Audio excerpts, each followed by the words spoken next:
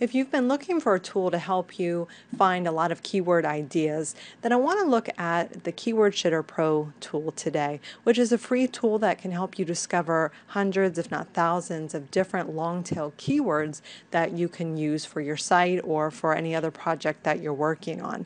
So I want to take just a couple of minutes to walk through how this tool works and how to actually go about using it and benefiting from it.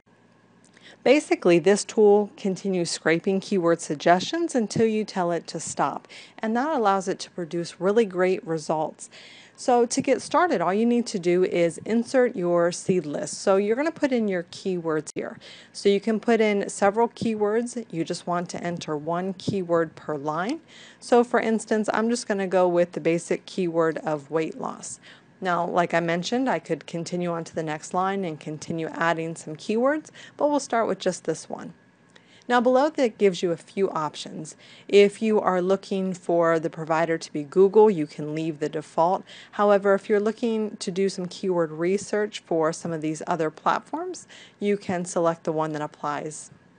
And this is very international friendly because you can select from different countries as well as languages. So if you are targeting a specific country, you definitely want to select the right one there.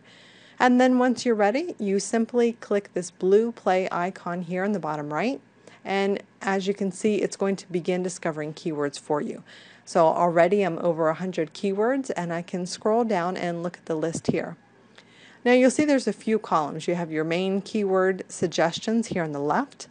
Then you have a keyword length column, which tells you the number of characters that are in the actual keyword. And then the word count, which is the number of actual words in the keyword. So here you can continue to scroll through the keywords that it is suggesting by clicking on the next button. And you'll see here now we have a 4-word count keyword. So this is getting into some of the longer tail keywords here. And you can just continue scrolling through, looking at the ideas that may work for you. Now, once it has generated as many ideas as you'd like to look into, so for example, we're already over 1,200 now, I'm going to go ahead and click this stop button. And then I'm going to click on export as a CSV.